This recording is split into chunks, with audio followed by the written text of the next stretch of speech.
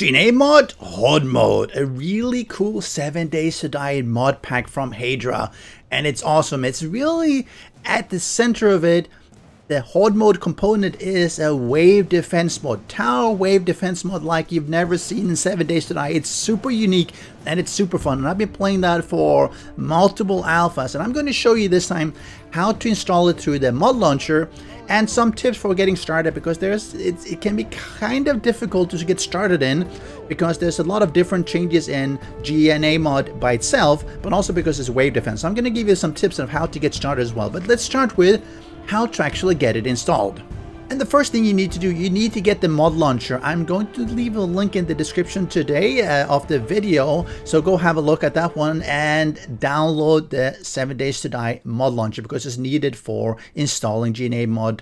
The easiest way, at least. You can do it manually, but this is really the super simple way. And by the way, if you haven't liked this video, make sure you like the video and maybe subscribe to the channel and all of that as well. But we're going to go down here to the latest stable. We're going to use the stable. You can use the latest and everything, but you know, there are changes to it, so we're not going to do that. We're going to do copy from an existing copy of the game, because that's usually the easiest way of doing it. So make sure you install 7 Days to Die in Steam as normal. You can download it from Steam if you want to, but then you have to put in your username and password and stuff like that. So we're not going to do that. So we're going to do copy from existing copy. It's going to tell you where it's going to end up with, and it's going to be installed here. We're going to do install game copy, and it's going to take a while because it has to download everything and copy it over from your other 7 Days to Die install. And the first part is done now. We're not ready, and it's important that you follow these steps, because if you miss them out, you end up having problems. So now we've actually copied things over. We haven't actually installed all of the mod. So we look at some of the options here. We can refresh mods automatically. Not recommended. Don't do that, because then if there's a new update, your version will update as well automatically, and that can cause problems with your saves. ESC, normally you don't need to do that because, well, some mods break it, so don't. Update registry, it's fine. It just makes it a little bit easier for the server port and everything like that. I'm going to take it off for now. It might interfere with your regular installs as well of 7 Days to Die, because you're using the same entries. Direct download, you can do that as well. Save all games local to mod is really useful. It means that they're going to be in a specific folder structure nearby where the mod is installed, as opposed to where your regular vanilla installs are. And now we're going to do pre-sync mod, and you're going to see the mod has not been downloaded yet, because again, we just copied things over from the vanilla, and yes, we want to download it now. And you'll see here at this window, it's actually going to start, it says it's cloning it. You see it's downloaded files here, 579 out of 1690, and of course how big these files are total, and it's going to take a while depending on the size and your quality of your internet connection.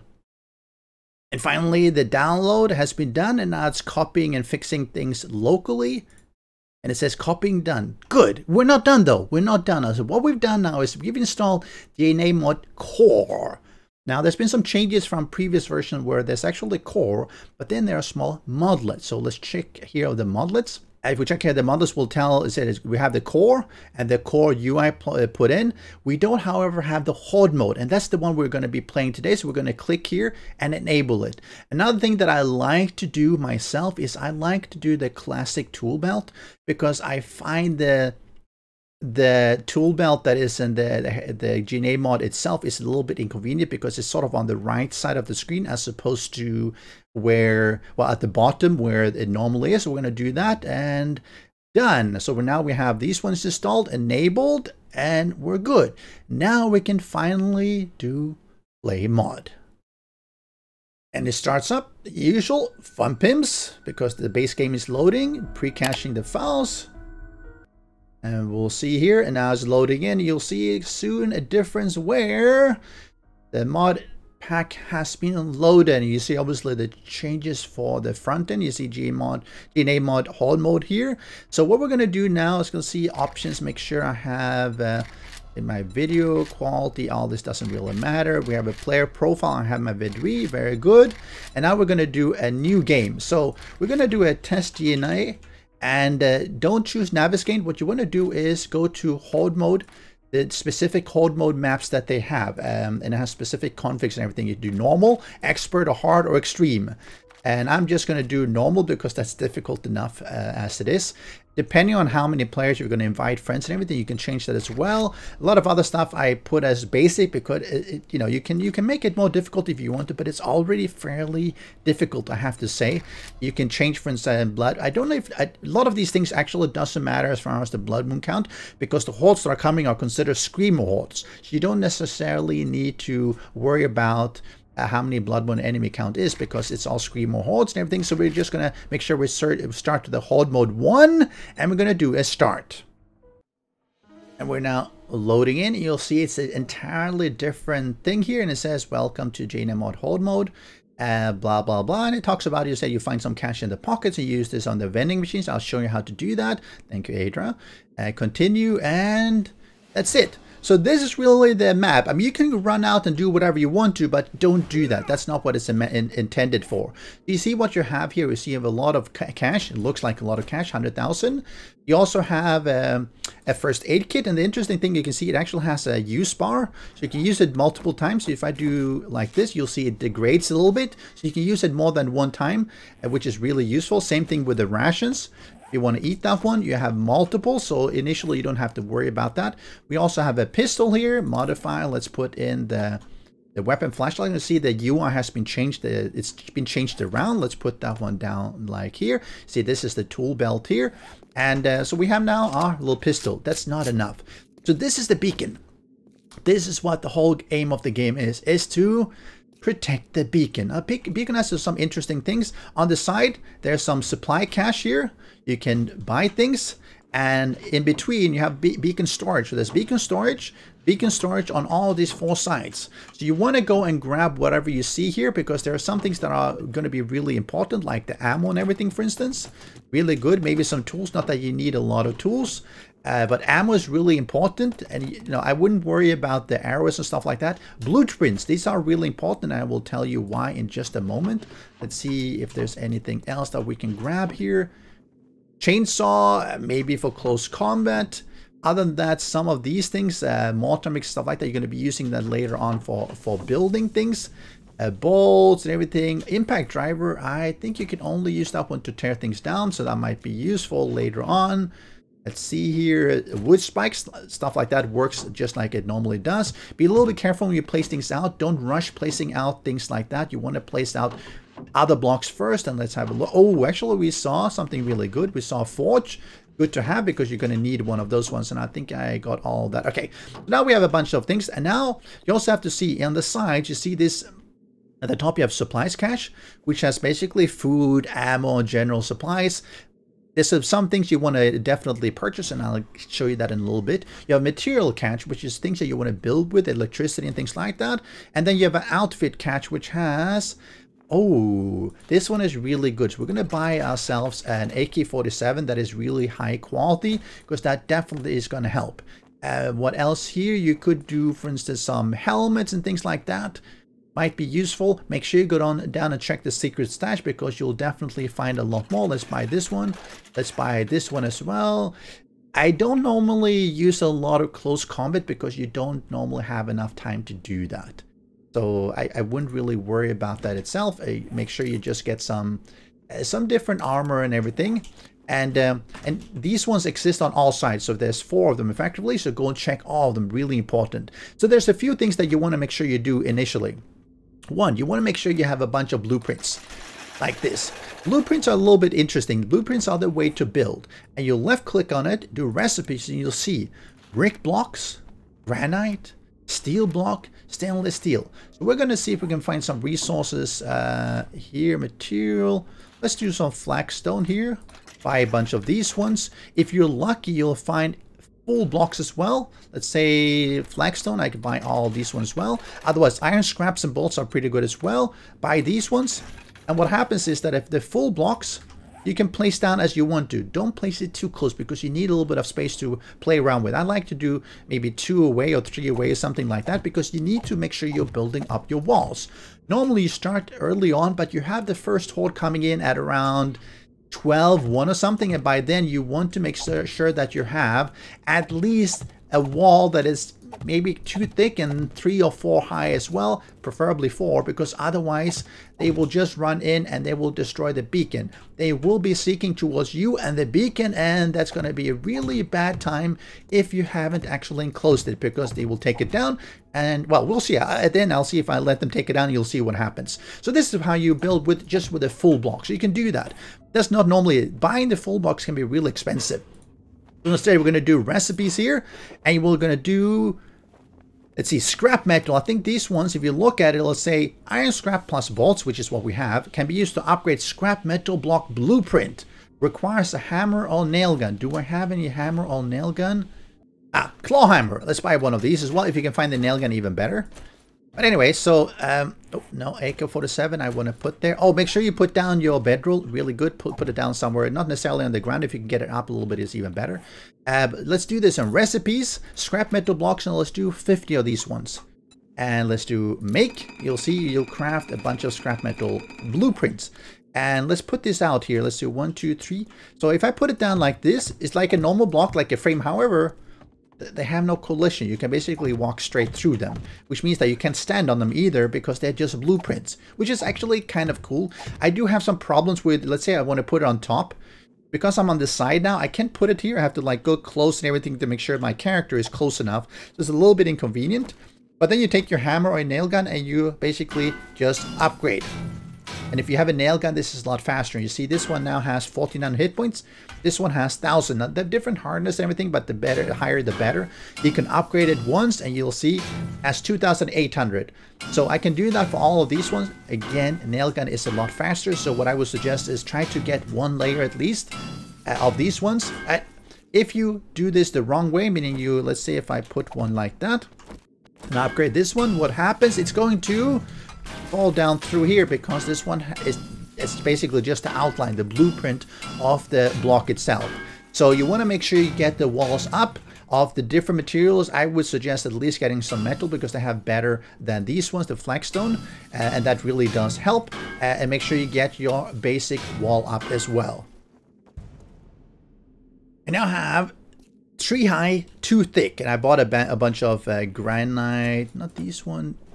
These one granite blocks as well, which are pretty good. They have 2,000 hit points and everything. This is, I would call, the basics of what you need. You're definitely going to need a lot more. But after this, you can, for instance, you don't make them too thick. The problem if you make them too thick, let's say I make this 5 thick and 3 or 4 high. Problem is that once they start then tunneling in, you can't actually attack them. So make sure you have some air gaps in between. I like to do maybe 2 wide air gaps because that allows you to put in more spikes, for instance. Ouch, that's painful. Make sure if you do that though that you have a way in, which I didn't do here, but I can do something like this. Just allow myself to get in. Let's do this like this, and now it's a little bit too close. Actually, I wanted to have 2 wide, but anyway, it is what it is because I'm just showing off. Putting spikes around can really help. They're not going to save you more than a little bit, but it can help you a little bit when you're getting too many zombies on one side. At least they'll sort of pull themselves around here, and some of them will die. So if you have spikes, just make sure you place them out. That's one of the things you want to do. Now, this is not going to keep us alive, not by a long shot. So another thing you want to keep in mind is that as you go and look through all these different drawers, you know there's going to be a lot of ammunition, different type of ammunition. I found magnum ammo, I found 9mm, I found some 7.62, etc. So what I also went ahead and did, I actually went to buy some different weapons. So I have my 9mm that I found initially. This one, I also have a Desert Vulture. I have my AK-47 just in case something really happens. Oh shit moments. And I got a shotgun. So make sure you get a bunch of different weapons because you are going to need it. You're going to need a bunch of ammunition. That's another thing that you want to be careful about.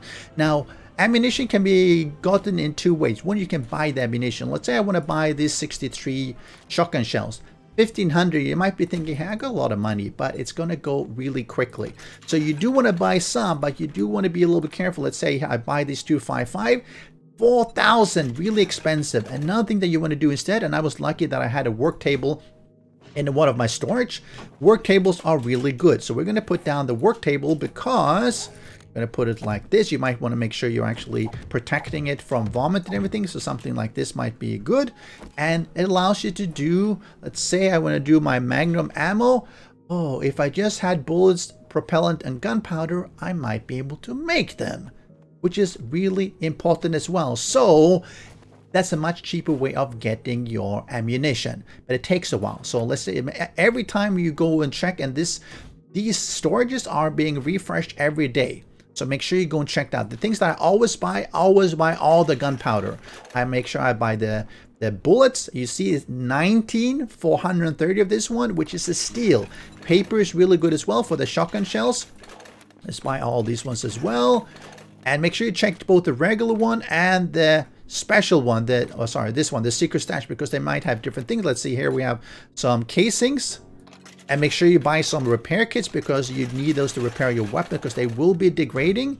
And check all of them. Let's say here's a lot of propellant, a lot of gunpowder. Propellant is basically gunpowder. Buy all that you can. Make sure you buy all of it. Don't leave it, because you will have enough money, and just extra that you have, just put that in. You have too many. But that gives us a bunch of it. And now let's see, we can make a bunch of, let's say 762.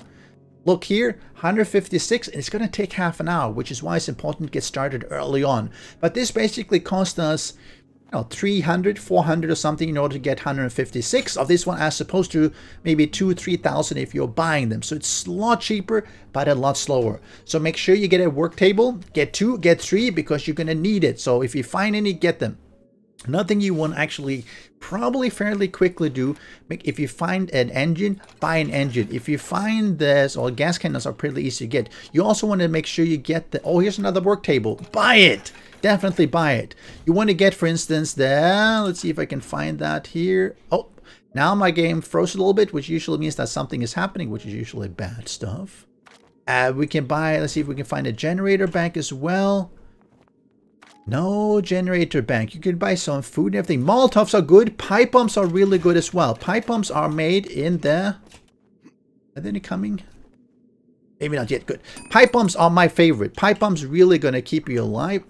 Pipe. P. Oh, that's wrong. Sorry. P here. Pipe. Bomb. You need demolition expert and stuff like that, which means that you need to go and...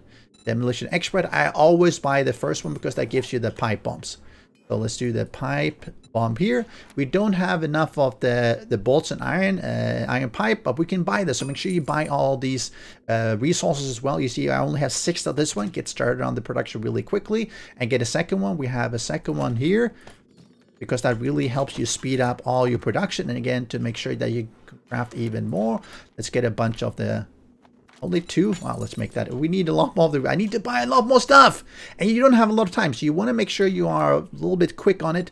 I like to make the scrap blocks because they're reasonably easy to get. You see, you buy these ones and make sure you have enough of the blueprints, for instance. And you can put down a bunch of these ones. Buy all the propellant. Here you go. Buy the propellant. Some painkillers might be useful, but you have the reusable first aid kit, which is probably more useful. This one, buckshot. There we go. Let's see what else. Does that allow me to make my shotgun shell? Yes, I can make my shotgun shells, and a bunch of them. You see, it's going to take some time. Get started on them early. Don't wait too long, because you need a lot more. Why am I injured? Oh, of course, because of obviously I was stepping on some spikes. Yeah, that's bad. So now I got this basic stuff done. I mean, I have a little bit of time. They will be attacking very soon, so we're going to start with a second layer here. We're only going to make it 2 high. Simply because they're probably going to make a hole at one space, and then they're going to go through. But it's going to take them a little bit of extra time to actually go through or go around. So we're just going to make here a second layer of it. Because basically, you need to make sure you have a layer defense, because they will be breaking through. Let's see here, 2, and then we can do here. Usually at around 12:01, you'll see the first daytime wave, and then at 10 p.m., you'll start seeing the night hordes, and those ones are really tough. You need to make sure you have things done by then, otherwise you end up with a lot of problems. So we're going to do like this. It's going to end up a little bit like a wizard's wall kind of thing, because they're going to come up here. Sometimes some of them are going to break through, obviously. Let's do, oh, damn it. 1, 2 in. Let's do that. So I'm going to just go around and make another layer here. Here we go. Now we have a second layer. We still have some time, so I'm going to see if I start building a third layer here as well. Again, make it 3 high. It just makes them less likely to stack up on each other and jump over, because otherwise they'll be really easy to get. You probably want to make sure you have it 4 or 5 eventually, because that really does help you when you start getting waves of them, because they will otherwise climb up on top of each other and then jump into your base, which is something you definitely don't want to have them doing. And to avoid that, you need to have higher walls. Also, make sure that you give yourself a way up if you fall down here at the bottom. So I'm going to do this, give myself a way up on the outside, not on the inside. Don't give it on the inside, because then the zombie is going to be using it. You might be wondering, how do you do the other blocks? Well, just like the scrap metal blocks, you do recipes, and then you select, if you have a lot of steel stuff, you can do that. Iron stuff, flagstone blocks, you basically choose whatever you have, and it will tell you, let's say the brick block, it will tell you then, let's make one. It'll tell you that you need to have brick and mortar. It requires brick plus mortar itself, which is basically type. And here's the iron scrap plus bolts, which is what I was just using. See, I can buy 338 brick blocks, but they cost 10,000. I'm going to do it just for... It's good to have a bunch of really good blocks actually in your inventory, because it means that if there's a breach, you can actually quickly just put them down so that they don't... Oh, and I think that... Oh yeah, the first wave is coming in. So there's going to be sort of a daytime horde, which normally you see around, I think, 2 p.m. or 1 p.m. or something. And they're probably all going to end up here. Yep, because if you remember, I left this one open, which is okay. And I can then just shoot them here, which is a pretty good place. You might want to make sure you are blocking off so they don't jump over, for instance, like that. He hit the spike there. Now, a lot of them might go around here, but some might not. You have to be a little bit careful about that. I'm gonna at least stand here.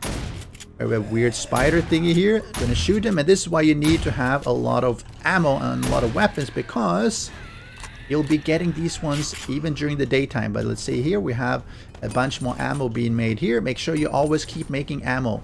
And as I was saying, as soon as you can, find engine, find a generator bank. I don't have any here. Make sure you buy all this as well, because you want to get into electricity as soon as you can, because that really saves you later on. Because you can start putting your traps. For instance, blade traps are really useful. Dart traps can be useful if you have a proper way of funneling them in. I didn't build that here. I don't have a generator bank anyway. She dead? Oh, she's dead. Okay. So there are some of them out here. It's not really too bad. It's sort of like a light horde, as you notice. But it can be enough to sort of distract you from building. While we can bring them in. Oh, she's fighting the pig. Interesting. I have that in one of my episodes where a pig was killing the zombies, which is really cute. Until unfortunately, I killed the pig as well. But that's a different thing. The pig actually might end up killing the zombie if I don't do anything, because it will attack her. Like that. No, she is. Thank you, piggy. So you have to continually make sure you're doing something. If you're just sitting back, you are going to end up being overwhelmed. And that's not really fun. Because you might be thinking, hey, I got this, no problem. And so let's say we're here. Let's say it's now going to be nighttime and I haven't done anything else. And nighttime comes in. You saw them coming in, and you will be seeing them coming in here as well from all over. It's not just going to be a few, but there are going to be a lot of them, and they're going to be running. And they will be causing you a lot of headache, actually. So this is why you really need to make sure that you are ready, which is not so easy the first time you're playing it. But make sure if you follow my... Oh, what happened there? Oh, the vulture was vomiting here. Let's see if I can take care of the... Because that's going to cause a lot of problems, actually. Oh, you see, they're already in here. Oh, no. And having some of these... See, the bloody vulture. I hate them. I hate you. I hate you. Die, I say. And now it's going to come in for me. No, no, no. No. Oh, whew. Look at all these ones. And already... No, that was this one. There already tons of them in there. I got some pipe bombs. And now they see they're going up on top of each other. Oh, and that's going to cause problems, because it means they're going to be running in here. Oh, no, no, no, no, no. Okay, good thing I got it. Oh, don't. No, no. Oh. And there, I died. See how easy it is? You think you're good because you have a couple of walls around. You see they're actually attacking my beacon here, which is the problem, and which is why you really need to be ready for it. What I built was nowhere near enough. Now let's see if I can go and get my stuff. Here's my backpack. Oh no, my backpack is actually outside here. Oh crap. Okay, can I come in here? Okay, come on. Let me run it. Oh no, run. Jump. Jump, I say. Oh. And I'm gonna get killed as well. Heal. Oh no. Yeah, that wasn't quite planned. That jump without stamina didn't work very well. Unfortunately, how embarrassing. Alright, come on. Respawn. So on my bed. You see, now they are... Okay, we're going to do this. So this is how bad it gets. I'm going to go into God mode here. And we're going to let them attack this beacon. And so you can see actually what happens when they attack it enough, sufficiently. So if you look here, there's a lot more than 8 concurrent zombies. I think I might be maxing it out. I have like 10 or something out here and then another bunch here. Now they do take damage when they're attacking it, which is nice because it means that they do slowly die themselves, but they will be eventually be breaking things down. You can repair it if you have the resources for it, which actually is really helpful because, well, if they break it down, you have a bad time. It costs some money for me to repair it. See if I repair that one. You'll notice here at the bottom it will be taking a little bit of time before it tells you how much it actually costs, and this was $5. So what happens when everything gets blown up? Well, let me try to expedite this here. Let me break it down. Let me shoot it with my digger. Let's take out this one as well. And this is what happens. The whole thing goes off. You have a nuclear explosion here. I'm in God mode, fortunately. And yes, this is what happens. Now, of course, I did this manually because I shot it just to not spend so much time just watching them. But this is what happens when they destroy the beacon. You have an explosion in the middle and yeah, everything is taken out. And that's the end of your wave defense game.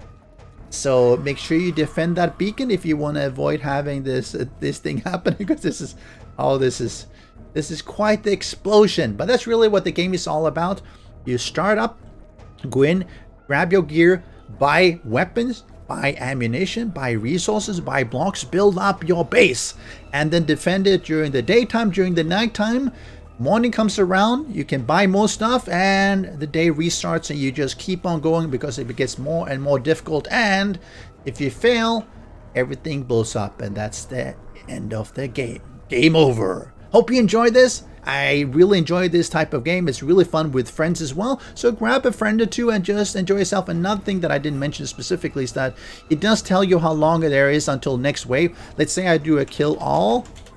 So now there are no zombies, and in another 55 seconds another wave of zombies will be coming in. So you can sort of time it. If you kill all the ones in the wave, how long you have until the next wave hits, and it will hit until you end up having the morning, well, dawn breaks, and then they stop spawning until the afternoon horde or the nighttime horde. Go ahead, have fun. I'll see you next time, and let me know in the comment section of what you think about this mod, and make sure of course you've liked this video and subscribe to my channel. See you next time. Special thanks to the great patrons supporting the channel. If you would like to join the Vedui community and support these videos, do follow the Patreon link.